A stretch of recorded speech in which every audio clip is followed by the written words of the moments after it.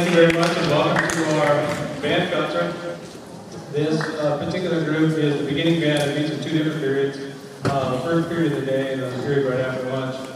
So they get together a couple of times a year, and they started yesterday and today. And yesterday was kind of rough, and today was actually quite scary because everything went pretty well. That particular piece is fun because even if they make a boo-boo, it still sounds cute. So you can say that one's cute.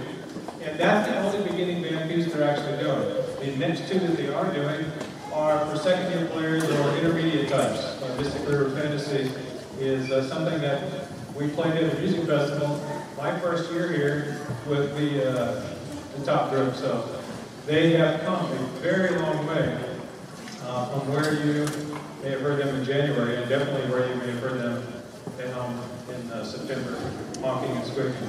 One of the things that they may or may not know, I think Mrs. Guthrie mentioned it, at the end of the year, we do like to present things to students who have earned and gone above and beyond. And for this particular group of kids, there's an award that we're going to give now. It's called the Director's Award.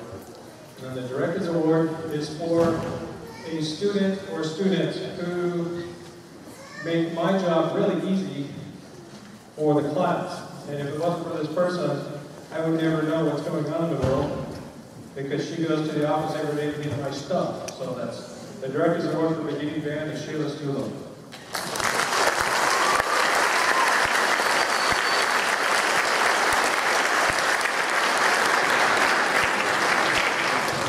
And I know when she's not here because I never know what's going on.